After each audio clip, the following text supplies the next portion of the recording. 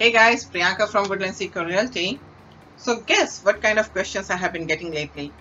Everybody wants to know if we are buyer's market or seller's market. It's when people read the national newspapers, right? And CNN and Wall Street Journal and every other major news channel or newspaper is talking about how it has been seller's market and it's getting a little bit softer, but sellers are still getting their home sold fast. They're getting over asking price. Nothing applies to us. We are so oil dependent. Then since oil has been down from 2015, 16, 17 and 18, we have been down in the real estate market because it's directly related.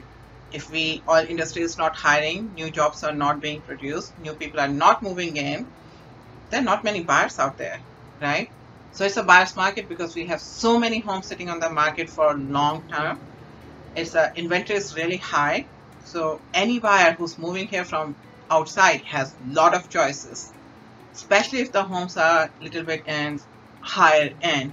So anything above 300,000 to 500, 500 to 800,000 million, anything.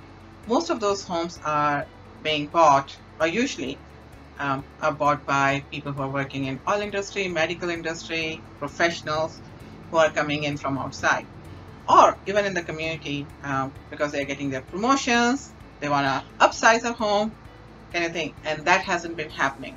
In 2018, we saw oil started to go up and we saw a little shift in the market, but then Thanksgiving, Christmas came along and oil prices went down again, and so did home prices. We have a lot of sellers who want to sell their homes because they bought it in 2013-14 and they are not understanding why they are getting offers that are far less than what they paid for. But this is just nature of the beast. So looking at all that, if you are a seller in a predicament where your home is not selling, you have to realize right now is not the time to get the top dollar for your home. You have a lot of competition from all the homes sitting in the market. Buyers have a lot of choices, right? Or you hold your home, don't sell it right now, wait another couple years, 2 or 3 years. Oil market is very predictable. It goes up, it comes down, it goes up, it comes down. So do the home prices. So as oil starts to go up, real estate also starts to follow it. It's not side by side, it's a little bit lagged, but it does happen.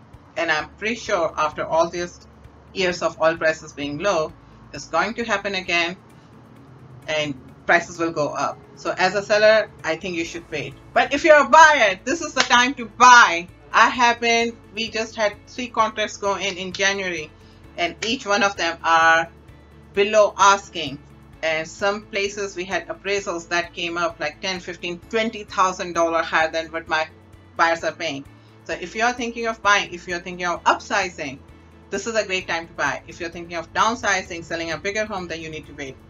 So give me a call, and if you want to discuss and see where you guys are, and if it's a good time to buy or sell, or just buy and wait, let me know, and I will be able to give you the answer what you're looking for. So let's talk soon. Give me a call, 832-277-3577.